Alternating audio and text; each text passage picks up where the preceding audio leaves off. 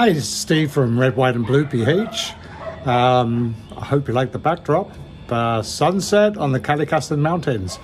But that's not what I'm here to talk about today.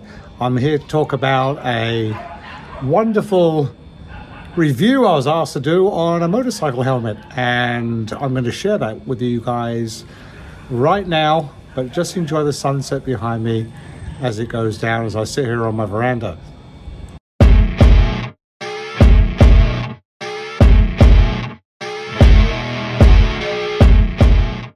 So the great chaps at Ride Manila asked me to come and test one of their helmets, which I rode last night. I done about 260 kilometers. I was a bit apprehensive actually because it's a helmet I've never actually used, and it also has a peak visor.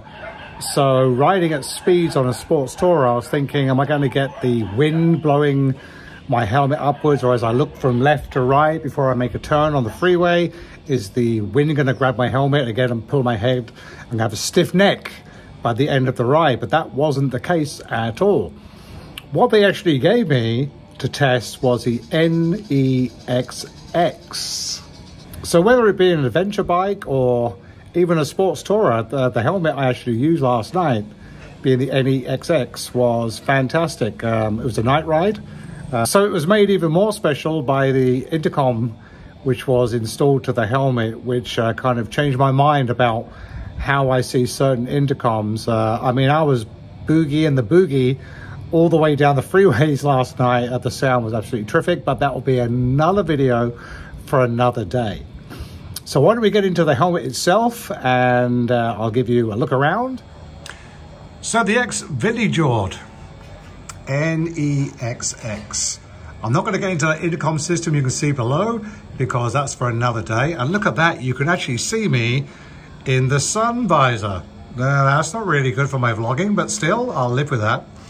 And of course the intercom mic, which is right there. Now the padding inside the helmet was extremely comfortable on my ride. A little bit of a pinch on the top of my head, and that's probably my fault because I was not wearing a balaclava, which I should do.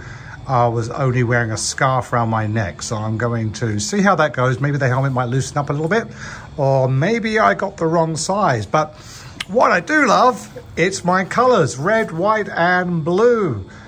No yellow there for the PH, but still I can change that in the future. But what a absolute beautiful looking helmet. And as mentioned before, she's a modular, looking like that. Now, does that look cool for a sports bike?